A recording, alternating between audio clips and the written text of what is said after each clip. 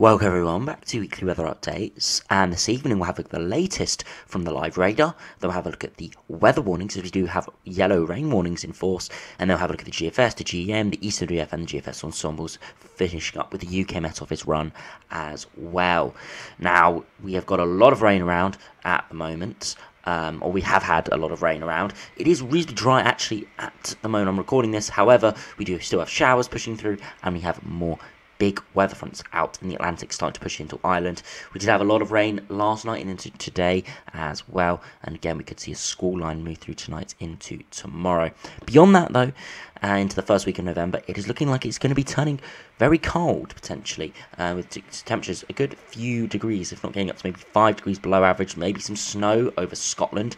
But beyond that, into next weekend, the uncertainty does build, where we're going to be staying cold or going more westerly. So do remember, if you enjoy my videos, make sure you like and subscribe, and remember to follow on Twitter as well, the link's in the description. So we do have a look at the live radar. You can see the big massive rain that we had earlier today is now off towards Norway, Denmark, into Scandinavia. We have a few showers around in the west, but nothing major. But we do have a big weather front in the southwest, out towards Ireland at this stage, and it's going to be pushing eastwards over the next few hours, and will potentially be some very heavy rain tonight into tomorrow morning, with the potential again of another squall line moving through with very gusty winds and very heavy rain at times. Now, if we do have a look at the weather warnings, you can see at the moment there is a yellow rain warning in force in the south from 11 PM tonight till 3 PM tomorrow for that very heavy rain. And you can see a band of rainfall will arrive from southwest England and Wales, 20-30 millimetres of rain within a few hours, maybe gusty winds up to 40 miles per hour, maybe 50 or 60 miles an hour as well. High likelihood, lower impact, but still could be some very significant conditions from this.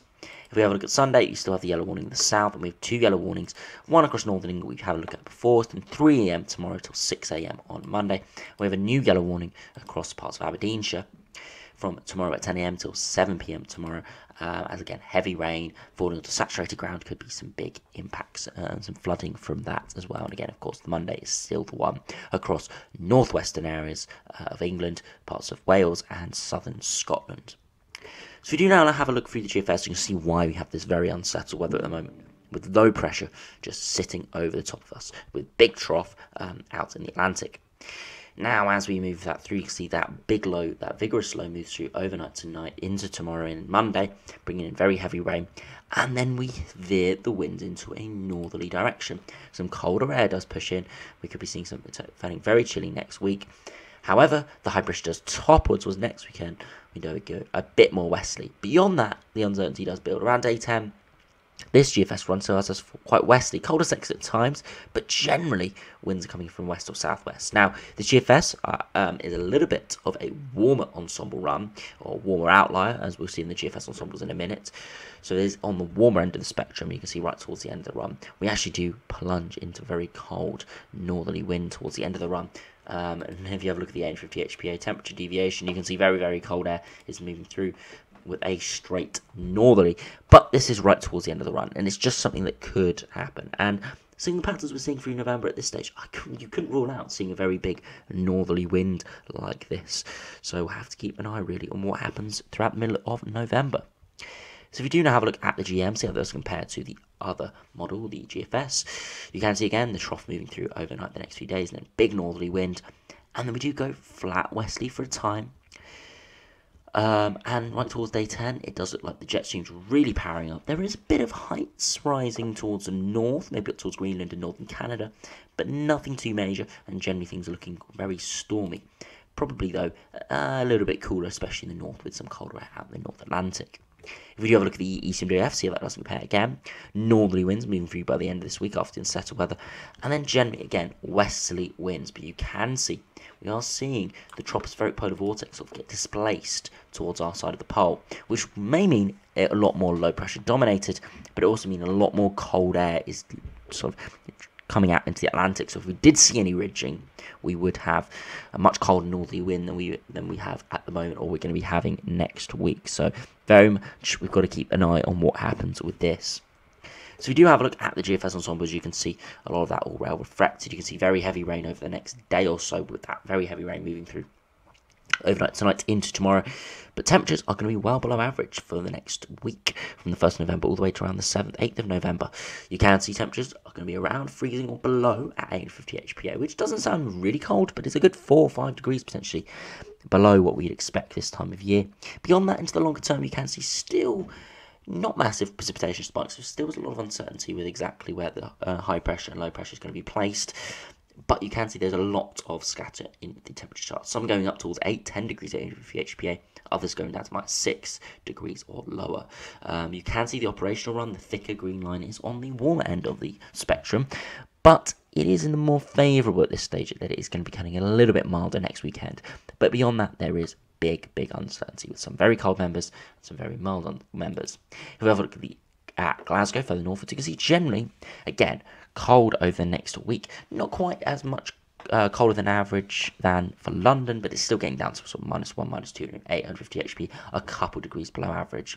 In the longer term, precipitation does return around 7th, 8th of November, and temperatures are much more varied, with some going really quite mild, if not warm, others going much cooler or colder. So yeah, we'll have to keep an eye really what happens with this.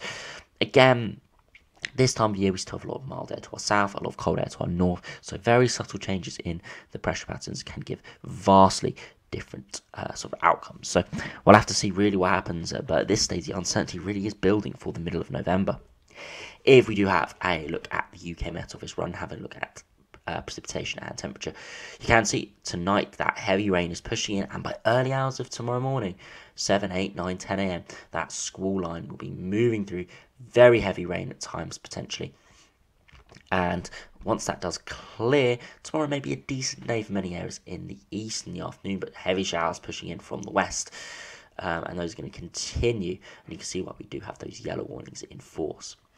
Beyond that, we do see temperatures, rainfall still continuing further northwards, but nothing too major in the south, with still quite a few showers around. And beyond that, we do see that northern wind start to come in, a few snow showers potentially over towards Scotland, and beyond that, still dry. As again, a northerly airflow is a drier air mass, so it's going to be a little bit drier than a west or northwesterly wind. If we do have a look at temperatures, you can see at the moment it is pretty chilly, only 13-14 degrees, but again, that's not too abnormal for this time of year, but compared to what we've had over the last couple of months, it is quite chilly. Coming off the back of summer, of course. If you have a look at Sunday, you can see temperatures in the afternoon are going to be maybe 12-13 degrees, a little bit colder from the northwards and westwards. And by Monday, once we start to get into that colder air mass, you can see temperatures again 10-11 degrees maybe in the south, but really struggling into mid to high single digits in the north.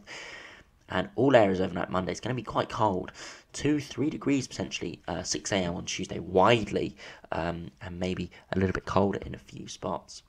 Tuesday afternoon is going to be pretty chilly again, maybe 9-10 degrees, so struggling into double digits, so pretty chilly. And then by Wednesday, potentially again another overnight frost in a few areas, and Wednesday afternoon quite cold once again, maybe 9 or 10 degrees. And then by Thursday, again, another overnight frost, especially in the north, maybe in the south, still getting down to maybe 2 or 3 degrees. And in the afternoon, really only 9 or 10 degrees, so really quite chilly week coming up.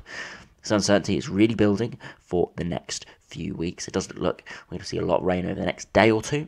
Then it's going to be turning much colder. Then there are signs of westerly winds to come back. But in the longer term, as we saw by that GFS Operational Run, the amplification in the jet stream does look like it could be returning, and we could be going much colder once again, as of course, as we progress through November, more cold air does brew to our north, so we've got to keep an eye really what happens with that. So anyway, thanks for watching, hope you enjoyed, subscribe if you're new, and I'll see you again for another video soon.